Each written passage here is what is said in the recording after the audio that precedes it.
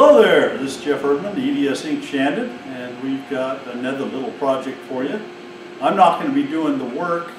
My nephew's here, and so I've got him doing the work that we need to do. And this is a project that is really just for fun. We're refurbishing an old concrete mixer that really should just be thrown out. This is kind of the frame in the back here. We pulled the barrel off of it, we disassembled the barrel, and what we found is that the shaft and the bearings that the barrel turned on was totally destroyed. Let me grab you, this is the spindle that the barrel turned on. You can see that this bearing is, well, that's what it looked like when we pulled it out. So the bearing was totally gone on the front and the back, and all the bearings in it. This one here, the bearing housing and everything was just all wiped out. So you can see this is in bad shape. So we basically made a new shaft, drilled this out of the armature that holds the barrel, and we've built a new spindle and welded it back into that armature. And so and we're going to put new bearings on it and remount the barrel to it. We'll have to make a cap for the inside because the cap's gone, and seal that up so that no concrete can get into this bearing on this side. So that's what our little project is, and we'll get going on it now. We've made this shaft. We've got our bearing journal here. This here is just part of the shaft, and then another bearing journal down here. And then this will fit into another component back in here. So basically this is a non-turning shaft. The bearings will spin off of this.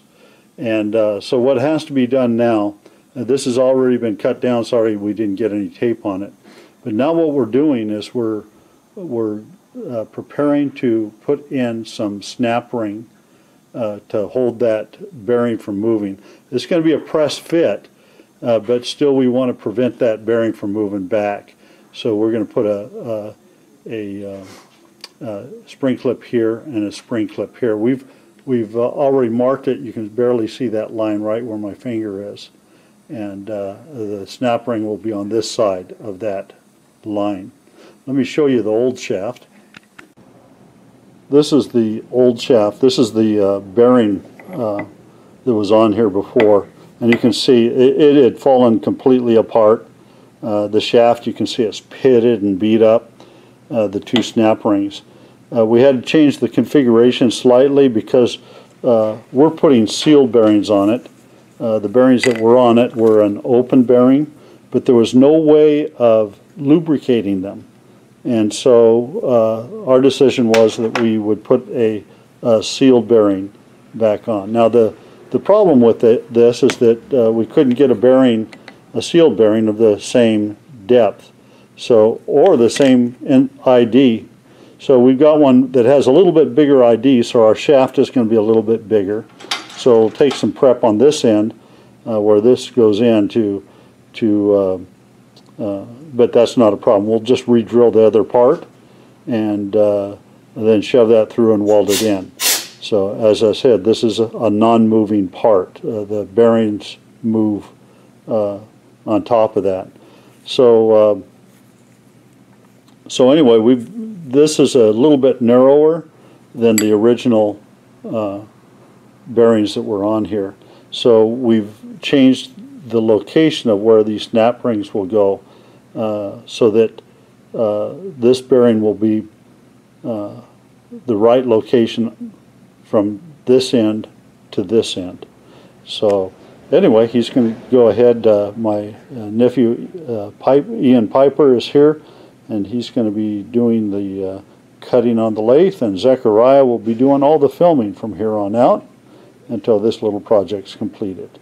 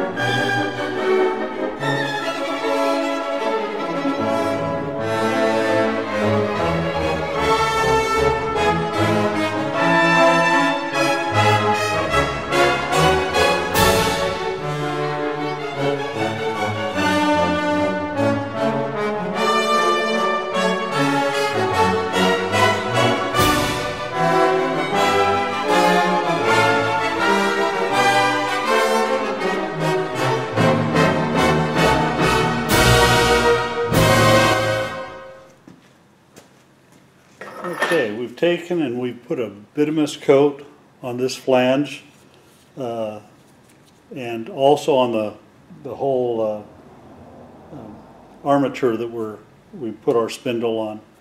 And so we'll slip this on over, and now our objective would be to put our bearing on. And to do that, since it's kind of a press fit, we've made this die. So basically what this enables us to do, it has the same inside diameter as the shaft, so it can go over real easy on our shaft, and it has enough depth in there so that I can get the bearing all the way down where it belongs, and then we can put our clips on there. So that's how we're going to press our bearings onto there. I'll just take a mallet and tap the top of this until the bearing is set where it needs to be. And we'll show you as we go along. So we're going to take and we're going to lubricate the inside of this. These bearings are all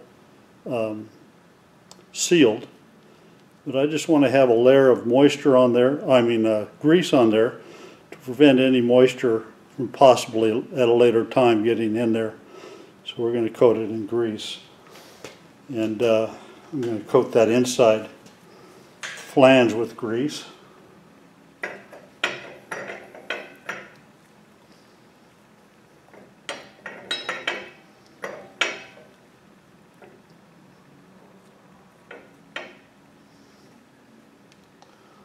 So that way it'll be seating against a bed of grease there. I'm going to wipe the edge away, the stuff off the race.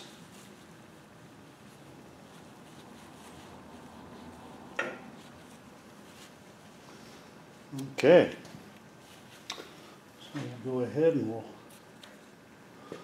start this bearing onto this journal.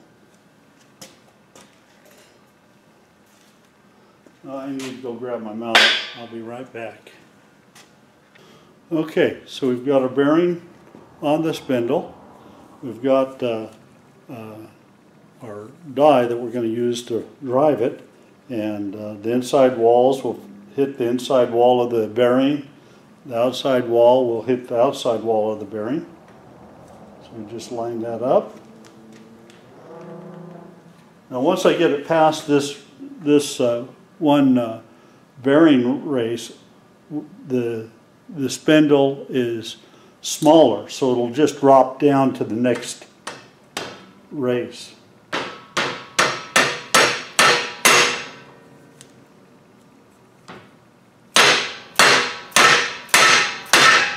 Hopefully.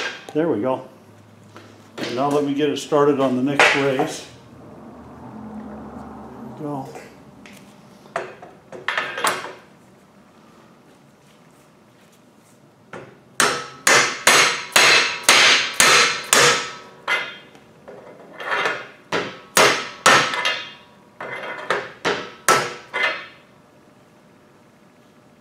And we get it just past where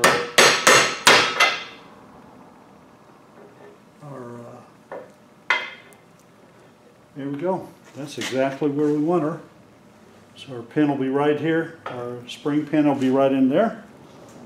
And then we can set on our next bearing. Let me, I'm going to go grab something to measure that what sort of size spring pin I'm going to need. So I'll be right back. Okay, we're putting in the snap ring.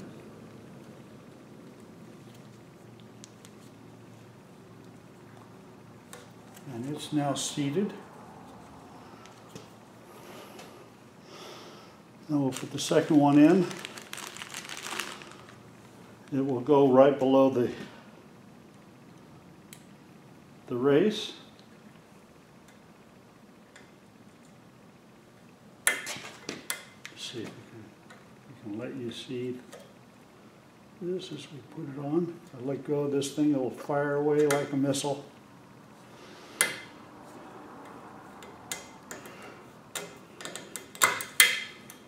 There we go.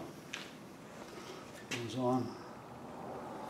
And that the next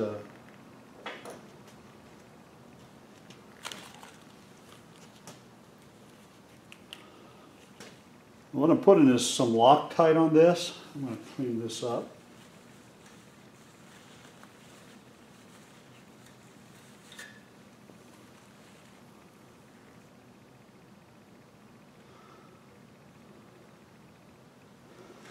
So as we press this bearing on here, I'll help hold that on to raise.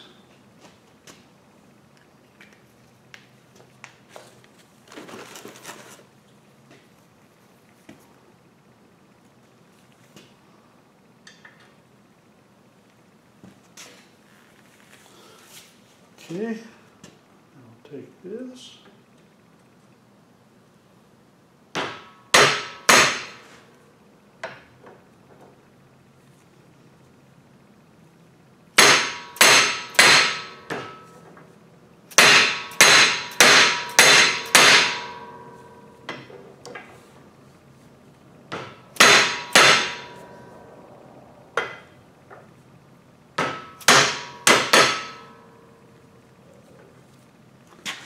And it's seated right against the spindle there. Finished out right flush with our cap. So now this is ready to go on the barrel. I'm going to grease the top of this because that'll be up against the barrel on it. And the other thing that we are going to have to do is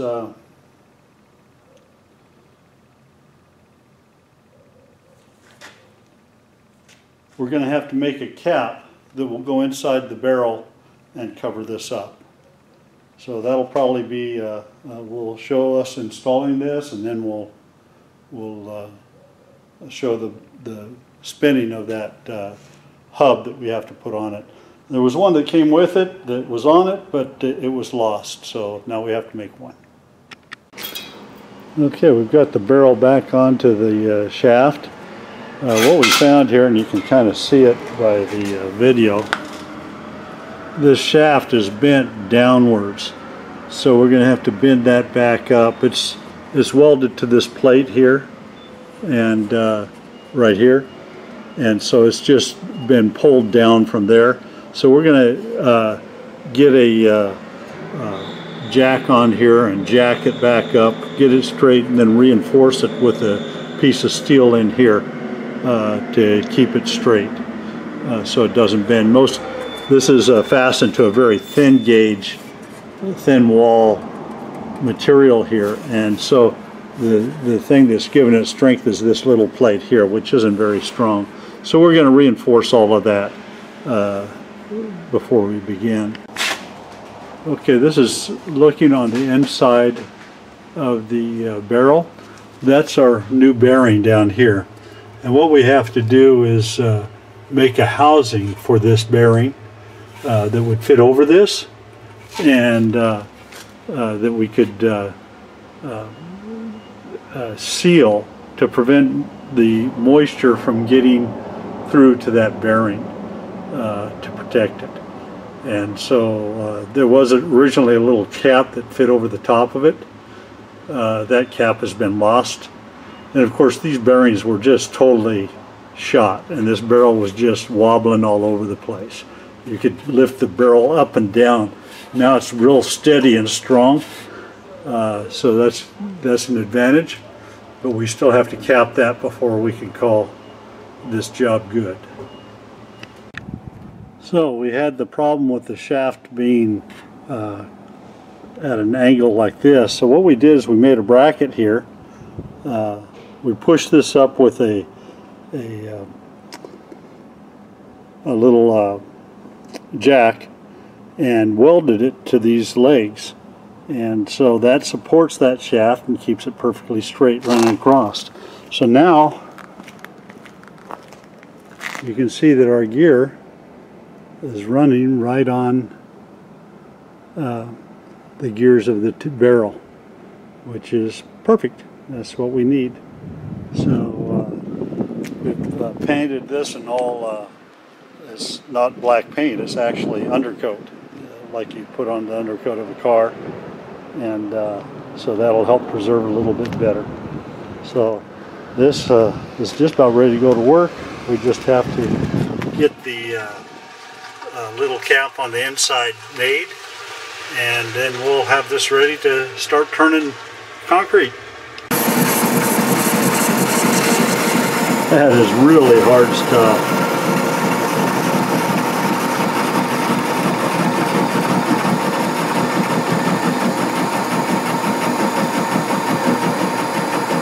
This is all a mystery metal. We don't even know what it is, but it's got some sort of a steel core.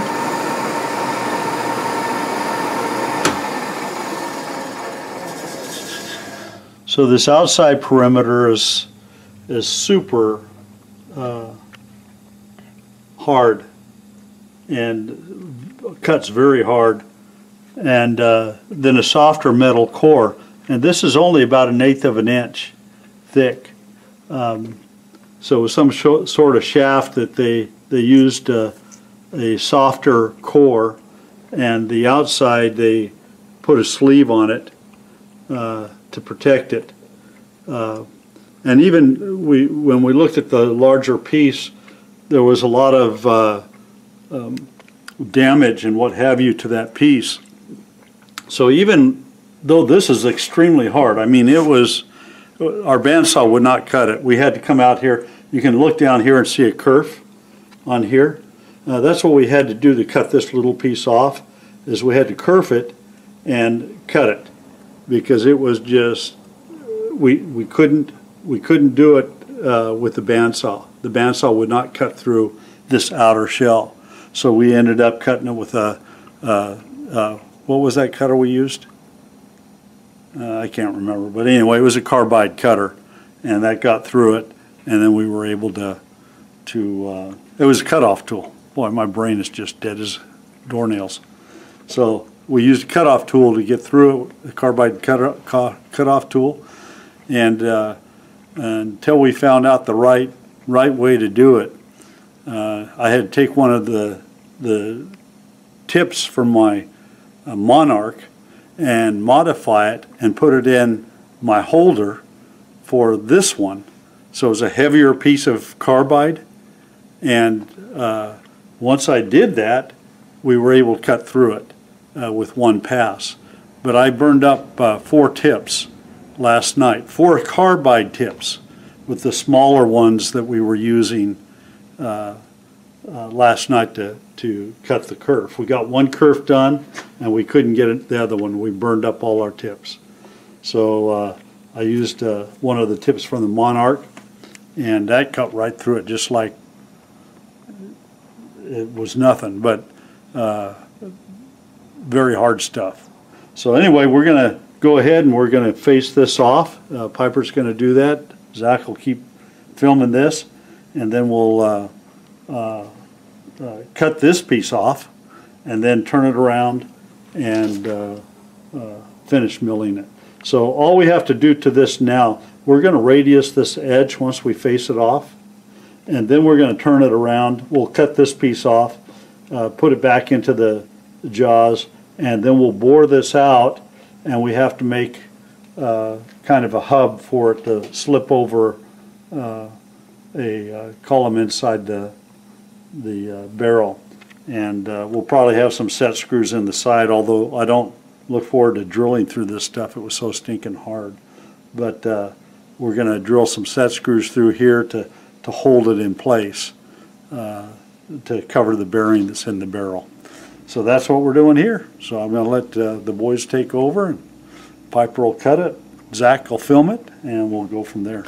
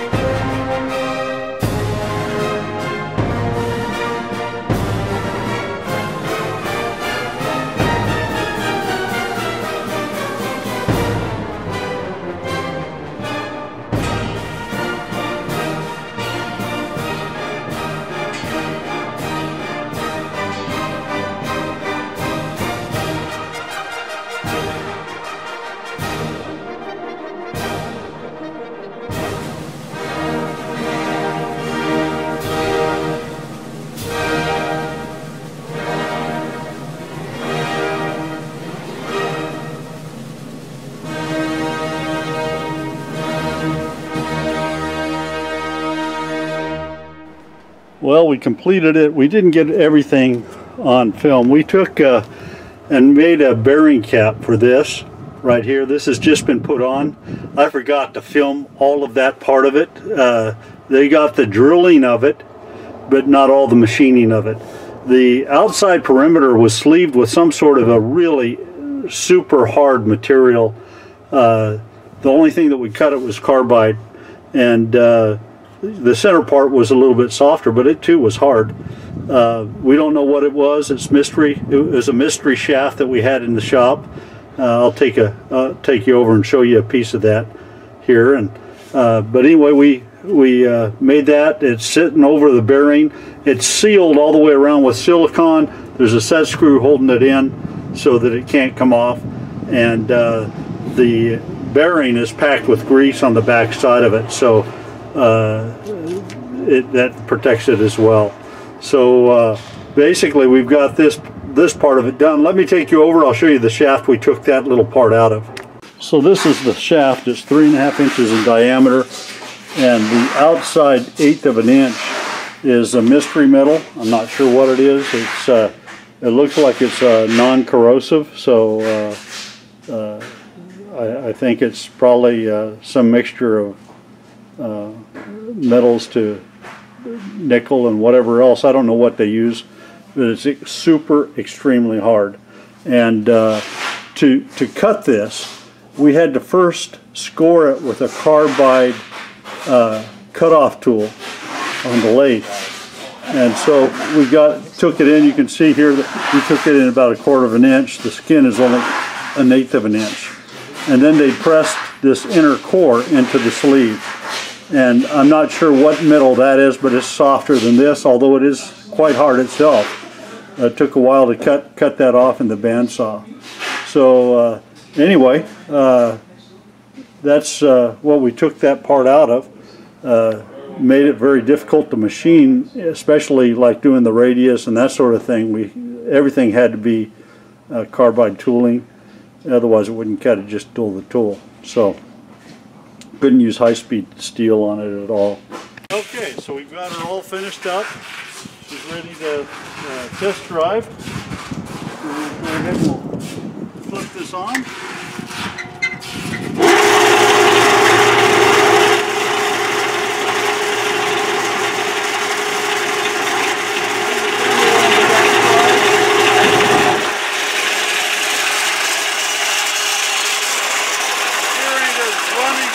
Supposed to. So we're looking good there.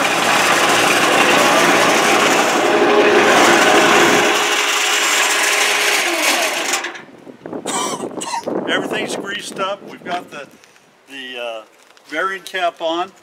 So all we have to do is throw some concrete in there and start mixing her up. So sorry we didn't get a tape of everything that we did here. You know, when you're trying to get stuff done, sometimes you just forget to turn on the camera, and that's what happened. Sorry for that, but hope you enjoyed this. It wasn't really a remake, it was just an upgrade of a cheapie. Now this is one of those super cheap mixers. We probably have got more time and money than it took to build this originally, 3 or 4 times over. So but it was kind of a fun rebuild. It wasn't really a remake, it was just an upgrade, and now it's going to be purposed to go to work. We have more time than money in it. We used mostly spare parts and stuff I had around the shop. The only thing it cost us is the bearing and the time. So anyway, thank you for watching. Thank you for viewing E.D.S. Inc. Shandon. If you'd like to see more of our content, we have, how many videos now, Zach?